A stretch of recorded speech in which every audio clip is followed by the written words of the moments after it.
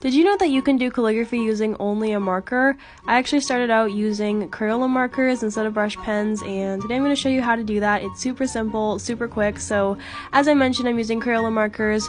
The number one thing you want to do and remember is every time you go down, which is called a downstroke, you want to make that thick. Use the side of your pen and use a lot of pressure. And then similarly, every time you go up, those are going to be called your upstrokes, and you want to make those thin using the tip of the pen. And then go ahead and practice doing transitions. Just make sure they're nice and smooth and go very slow. You actually need to go pretty slow. I'm going a little bit too fast, but just go a little slower than that. Also, go ahead and practice other loops and shapes and like sharp lines and zigzags and all of that. And then once you have that down pat, you can go ahead and put it all together. Practice doing the alphabet, use your regular writing. If you want a more in-depth tutorial on this, go check out my newest YouTube video. It is up, and yeah.